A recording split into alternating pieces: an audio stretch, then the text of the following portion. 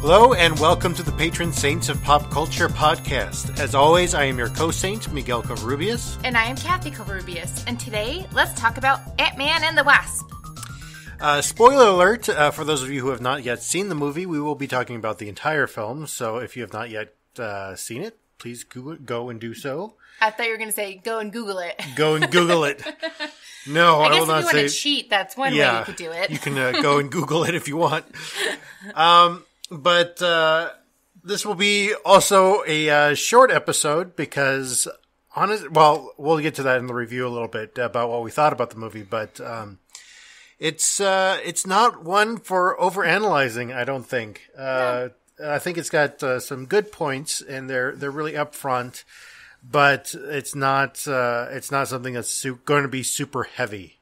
So we'll talk about that more in our review. Mm-hmm. So speaking of which, let us summarize and review this movie. Okay. Summarize. Scott Lang is under house arrest now after the events of Captain America: Civil War, also known as Avengers 2.5, and is tasked with helping get Janet Van Dyne back into the regular-sized world.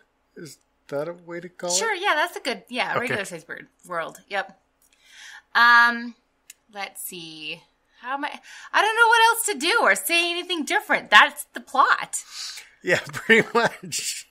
I guess I could add that, during this time, while he's in house arrest, he's trying to still, convince the authorities he's still in house arrest, but he's actually not, in his house. And so he's trying to be all sneaky about it, and there's a large ant involved. Okay. Right? I don't know what else to add. He gets giant again? I don't know. It's the first time in the MCU that they use Giant Man. Mm-hmm. So, as a moniker, not as, you saw him in Captain America: Civil War. As Giant Man. As Giant Man, yeah. Yeah. So, my review was that I think it was a fantastic break. It was obviously, it was a fun, kind of, lighthearted, movie, and really until the mid-credit and end-credit scenes where you really hit with kind of more of the heavy stuff that came from Avengers Infinity War. Mm-hmm. I will give it a blessing. I would really say that it was a great summer romp movie, a heist movie in the sense that the original Ant-Man was a heist movie. And so, therefore, this one was also a heist movie, but a lot less Edgar Wright. You did see some of his fingerprints on this a bit, but it wasn't as Edgar Wright-y as the first one was. Yep. I also enjoyed it. I would kind of put it in its own separate category versus the other Marvel movies because Ant-Man is more of the comedy aspect of it. So, I mean, it's good in its own separate category. It's almost as if I don't want to put it up against the other movies because it is so different. You know what I mean? Yeah. But it's still good. Well, and I think this is what, Marvel's original plan was for things. This is why they hired a horror director to do Doctor Strange. This is why they hired Edgar Wright to do Ant-Man, was because Edgar Wright does these comedy movies very well with a very serious kind of themes to it. And this is why I think that this one was not one for overanalyzing, was because the person who stepped in afterwards wasn't Edgar Wright. Yeah. It was meant to be fun, and it was meant to be just a heist movie and not something to be very, these are heavy themes for you to think about. These are just, generic themes. I have an idea. Yeah. I think the reason why they put it in this order was so then we could take a break from the heartache we experienced. Well, until the mid-credit and end-credit scenes. Yeah, but I think this was them going, maybe we need to be a little bit nice to our audience and kind of give them something that they will, not cry over. Well, I mean, this plays on one of my, like, the mid-credit scenes was, like, one of my, like, deepest fears is, like, being, like, subject to being alone, that you would never, ever see another human being ever again. Yeah. And, like, I feel for Scott in that mid-credit scene, and I don't know how long he's going to spend in the quantum realm. I had more feelings at the end of that scene than I did at the end of the last Avengers movie. Yeah, because you're heartless. Because I am heartless. We've already reconciled this in Avengers Infinity War. Yeah, I did not cry. I was not shocked. I was like, it's okay, everybody. They're going to come back. Oh, we talked about that. Yeah, check out that episode. So one of the things that I noticed throughout this entire movie was that one of the big themes was that you cannot just rely on yourself, that everyone needs help, that just like ants need their colony, that everyone needs, somebody to kind of lean on. We all need somebody to lean on. Thanks, honey. Yes. Each of the characters kind of moves past this idea of individualism. I mean, you have Hank Pym kind of moving past this idea that he can do it on his own. You saw him interact with, man, I completely forgot the character's name, and we didn't write him down this time. The professor, yes. Helping Ghost. Yes, Morpheus. With his interaction with him and with anybody else, basically saying that he's just a horrible person to work with because he's just so focused on himself. And, you had that scene where Paul Rudd kind of embodied that other character for that brief moment where Janet was, I would say, possessing him. Sure. That's a good, yeah. And you saw that moment where Hank says to her, you were the only person I could work with. You were the only one who would push back against my ideas and push me to be a better person. And I think this really goes to help him as well as Hope Van Dyne realize that they need other people, that they can't just do it on their own because they're who they think they are. Yeah. Well, part of Hope's, was it Hope? Yeah, Hope is the young. Yeah. The daughter. New Wasp. The part with her is that the reason why she was acting the way she was doing was because she kind of felt a little betrayed, we found out, because Scott didn't take her along on the big adventure. I'd be kind of hurt too if you came back from someplace and I'm like, where did you go off to? And I went and fought with Captain America. Yeah, and I'd be like, thanks for the invite, I guess? Yeah, I'd be kind of upset too. I kind of understand. Well, you still don't want to see my pictures from when I went to England. Exactly, I was about to bring that up. Like the time that you left me and went to England without me. It was a pilgrimage that was planned beforehand and you weren't there. But we were totally engaged at the time of the planning. All right. So I'm never going to let this go. I know. And the idea that you can't really do it on your own. And like I said before, this is a very, kind of a very surface level theme. It's not something that's like very like, oh my goodness, big revelation in the entire movie. But it's like everybody knows this. Everybody knows that you can't do these things on your own. Even though we all have this kind of pride built up in ourselves that it's hard for us to ask for help. Especially Americans. Well, yeah. I mean, our whole society is built on individualism. Yeah. And this is I saw a crazy meme this week talking about the difference between a republic and a democracy. And quite honestly, it was full of horrible misinterpreted facts and just misinformation. And anyway, the whole idea was that, in a republic, then you can, it's all about individuals and that you won't have the majority bullying you and making sure that you have to go with their rules and blah, blah, blah. And no. It's not the way a country works. You can't have a country work on this idea of individualism. A country works when everybody works together. Mm-hmm. And see, I think this is why Ant-Man at its timing was such a good movie. Was because it was a good break for us to remember that, we do need each other. We do need other people to help us out because we can't do any of this stuff on our own. Yeah. We can't be Ant-Man on our own. We can't be Ant-Man on our own. We can't be Ant-Man, period. Because, that's not the way that physics works.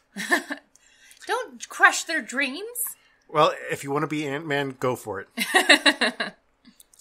Well, we all need these support systems. And the wonderful thing about Scott is that Scott has that support system, even from his ex-wife. Mm-hmm. And his ex-wife, were they married? What? In Ant-Man? I can't remember. No, they were divorced in Ant-Man, in the first No, Ant-Man. no. I know that they were divorced. I'm talking about the new guy, the other guy. Yes. I'm pretty sure they were married at the time. Okay. Yep. So her new husband is part of his support system, which is weird. And, his daughter as well as his ex-con friends. Yep. And so they're all kind of that support system helping him, and he helps them as well. You saw how much that Michael Pena's character relied on Scott as well. Yep. And, it's that support system that we all need. And we talked about support systems a few episodes ago in one of our episodes. We also talked about our need for a break from heavy, really in-depth themes a few weeks ago as well as on our meta episode. But, this is something that we all need. We do need these support systems. We do need each other. We do need help from time to time. Yeah. And it doesn't have to be a big group. I mean, it could just be, maybe it is just one other person that you need to help, in your support system. Maybe it is a couple of different groups like Scott has. He has different pockets. He has his family group that is completely different than the ex-con group, which is completely different than the PIMS. Yeah. Yeah. And they all meet different needs for Scott. Mm-hmm. Which, I think Scott is probably the most emotionally healthy individual by the end of this movie, realizing that he has all those support systems. Yeah, I would say. Yeah. Except for the fact that he's now lost in the quantum realm. But, yeah. Well, he needs somebody to lean on now. Because we all need someone to lean on. Thanks, honey. So another theme, whatever. That's pretty, I guess, noxia in the face kind of a thing that happens is compassion and the need for kind of looking at people's motives for the things that they do. We see that one of the main good villains is Ghost, who we learn one of the reasons why she does the evil things that she does. One, she was trained to do it. I mean, not her fault. She was kind of pretty much kidnapped. Yeah. Almost Black Widow, kind of. Not nearly as bad as Black Widow, though. But yeah, in terms of being trained as a child to do bad things. But one of her motivations in this movie is the fact that one of the reasons why she's doing these evil things and stealing, I guess, the whole entire lab yeah. is because that she is in pain. Real deep, debilitating pain. And I don't know if any of you have experienced pain like that before. I think the closest I can get is childbirth. But the good thing with childbirth is during the whole time, I just kept on telling myself, it's okay. It's good. It'll be over. This baby will be out and I won't hurt as bad. That's what I kept on telling myself. With her, it's just this never ending. It's just getting worse. And to be honest, I can kind of see why she would kind of go in this direction, being in that much pain.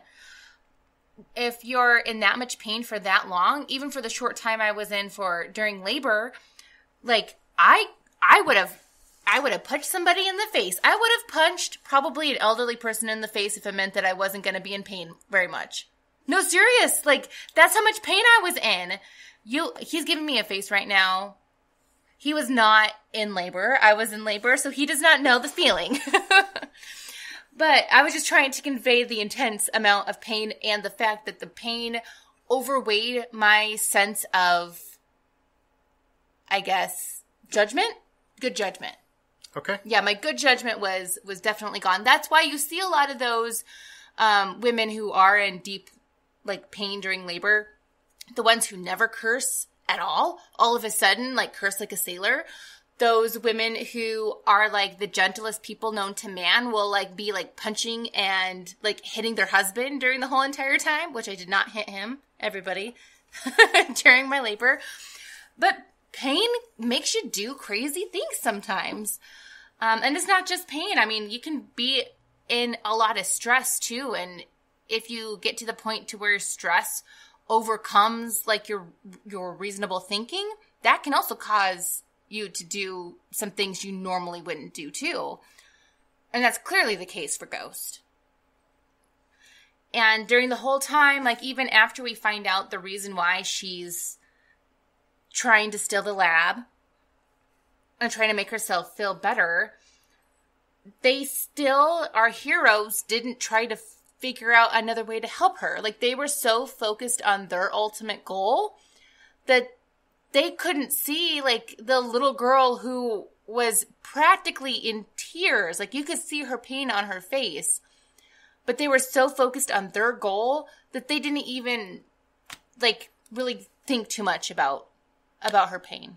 Well, I think that's why Janet was such a great character for that, was that where she had, gone through these decades of being alone in this quantum realm and never going to be seeing another human face again until Scott suddenly shows up. Yeah. Is that, she can see this. She understands the pain that she's going through. She understands, the fear and, just all of the stuff that is going on that, it's like, yeah, we're going to continue to help heal her. And this is why they send, Scott back down there to get the healing particles or whatever they call them at the end there, that he's now stuck in the quantum realm. Yeah. Well, and it's not just like extreme stress or extreme pain, but heck, I mean, it can be something even more mild, as in being tired or hungry. I mean, we've all been hangry to the point to where we will be a little bit snappy when we normally wouldn't be, or we've been so tired to where we honestly don't care about anybody else's problems but our own. And so I guess when we come across those people who are acting the way that isn't normal, like they are being a little bit more snappy, they are being a little bit more mean than they normally would be, maybe just kind of, I don't know, open up your heart a little bit and just ask them, hey, what's going on? Mm-hmm. Like I understand that, you're going through whatever you're going through right now, but is there anything that I can do to help? Because you're normally not like this.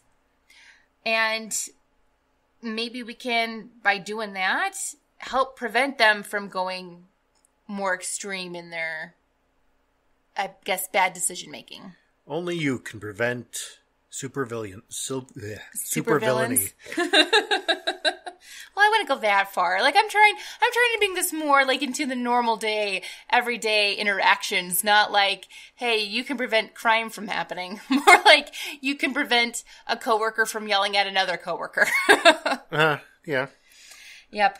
But well, it's part of that, we all need community. We all need somebody to lean on, and it being that community for somebody else, even when you yourself need help. And I think this is, something that we see in each character, is going through that, is that being able to be part of that community and that support system when you yourself are in pain, whether it be physical or emotional or what have you. Yeah. I do kind of, the one thing that I guess we can take from Ghost's side of things is, like, she was trying to, I mean, this is something that she has been struggling for so long, and the one person that is trying to help her, I can kind of understand why she would have that extreme reaction to, like, okay, obviously what you're doing isn't working anymore. I need something more, and you're not giving me anything better to help. So I'm going to do what I need to do. So I can kind of see why she would do that. Maybe this also is another call to us to maybe, when we are in those moments of being a little bit more extreme in our behavior, like something that we normally wouldn't do, maybe to try to like notice that ourselves and take a step back and kind of pull ourselves in and reevaluate, like, why are we doing what we're doing and what is actually causing us to be or act the way that we're acting. For example, if you're hungry and you get kind of snappy and angry when you're hungry, eat a Snickers. No, I'm just kidding. But, you know, kind of evaluate what your needs are and kind of seek out what that need is. If maybe that means reaching out to somebody and to see what they can do to help. I don't know. We're not going very deep on this episode, but that's okay.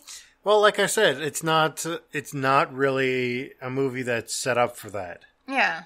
It's a lighthearted movie. It's a very kind of surface level, which I think we need. Mm-hmm. Everybody needs from time to time, as we talked about in our, you know, the importance of pop culture. Yeah. I mean, it's not something to be. It's not going to be held up as a very important piece of art in future years. It's going to win 20 It'll be Grammys. like, yeah, Grammys, that was a Emmys. fun movie. You know, it's not going to win any Oscars or anything else like that, or any Emmys or Grammys or whatever you were saying. All of them, all of the awards. But you know, it's one of those movies that'll make you feel good. Yeah. Yeah. Yeah. So these are the principles that we found in the parable of Antman and the Wasp, is that we all need somebody to lean on, and that compassion is universal. That even when somebody's being a jerk, that sometimes, you know, it's maybe because they're in a lot of pain, and you can find some way to support them. Yeah. Yeah. Unless, they're just continue to be a jerk. And well, then sometimes people are just jerks because they're jerks. I mean, I'm not going to brush that off. Sometimes people are villains just because they're villains. Exactly. So we've got a lot that we're currently working on. Right now, we have watched The Quiet Place. We are going to be talking about that next week, so that's not going to be like in the wind if we're going to be doing that. We are doing that for sure because we watched it last week. There is a lot to be said about that movie. I actually have a few ideas of what I'm going to be talking about, but we'll get there.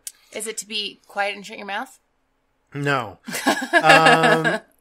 It may have a lot to do with social media. Is that you can't really say anything without aliens attacking you. No, I'm kidding. I'm stretching that a little bit. I was about to say, that's interesting. But Quiet Place we're going to be talking about next week. We are working on Legion Season 2. We do have a way of actually watching that now. Netflix original movie, Extinction, Mr. Robot Season 3. How It Ends is another Netflix original movie that we're going to be watching. 7 Seconds was referred to us by a friend of ours to be watched and to be talked about on the show. Magician Season 1, much like the book, starts really slow, but it's now really picked up to where we've actually want to continue watching it. So we're going to put that off for a little bit, obviously, because of we need to watch that and watch other things first. But also because Kathy's just started listening to the book. We'll soon, and so I'm hoping that... Well, I haven't actually started listening to the book yet. I'm still on the wait list. Yeah. Okay. And that's why we're going to put it off for a little bit. We've got other things to watch first. Ozark Season 2, Deadpool 2, First Reformed is a movie that came out and not very many people are talking about. But it looks fantastic. I really want to see it, and I think any... movie about a small town church and a priest that's an alcoholic might be a good movie for us to talk about on a show. Hereditary, Solo, and Won't You Be My Neighbor are all things that we have yet to watch and talk about. I'm already going to cry after you mentioning the last one. Okay. So if you have any other suggestions for us, you can find us on social media, on Facebook, on Twitter. Those are our two main ones that we check regularly, and just let us know if you have any thoughts about that or any about our other shows. As always, you can also leave us a voicemail at 720-372-3879. Again, that is 720-372-3879. Also, we have an unusual recommendation for you all this week. For those of you who may be not the traditional Christian, or that you are maybe grew up in an evangelical church and are still kind of questioning your relationship with faith and with God or the divine or whatever you want to call it. Surprisingly, I found a devotional app that for the first time in like 17 years that I'm actually excited about. They had this fantastic thread this last week all about how their app is not going to be joining with any of the other traditional Christian publishers because they promote a lot of what the evangelical church has been promoting, which is a lot of the bad things that the church has been about, like racism and these power systems and all of this other stuff. And I was blown away by this Twitter thread that I thought, holy cow, this is an app that really focuses on what I believe, Jesus is talking about, and what, I really believe in is that people of faith should be standing against these things, these systems in the world that, treating people badly and not affirming the LGBTQ plus community or people of other races or women or, any of these other things. Anyway, I encourage you to go check out the app. Well, first off, I would love for you to go check out that thread on Twitter. It is actually pinned at the top of the app's Twitter feed. So go check that out. It's Our Bible App. It's at Our Bible App. And it's R as in like, it's ours, not R as in like the letter R. Yeah, it's O-W, or not O-W. Oh my goodness. O-U-R. I'm looking right at it and I say W. O-U-R Bible App. And download the app. I checked it out. I know a lot of the names that are in there. One of the people that I've recommended in previous shows, Chris Stroop, is actually, his is the featured devotional this month. And his is all about how growing up in evangelical, we can use that kind of to grow from there. And that how many of us were damaged from that evangelical church and to just move beyond that now. Yeah. Chris Stroop has been a huge voice on Twitter for kind of talking against what evangelicals are doing now. And as I talked about last week with the Christo-fascist movement. So anyway, I really recommend this app. Go check out that app. The app is free. There is some in-app purchases for other translations of the Bible. There's devotionals, there's podcasts. And so if you are a non-traditional Christian, if you consider yourself progressive or what have you, or just liberal or agnostic and still questioning, go check out the app. I guarantee you it's going to be something that you may be interested in to kind of find out more about yourself. Not in a way that it's going to be, join my religion kind of thing, but more just like helping find you grow. Find your own growth. Yeah. Yeah. So with all of that being said, we invite you to come and join the conversation. Bye.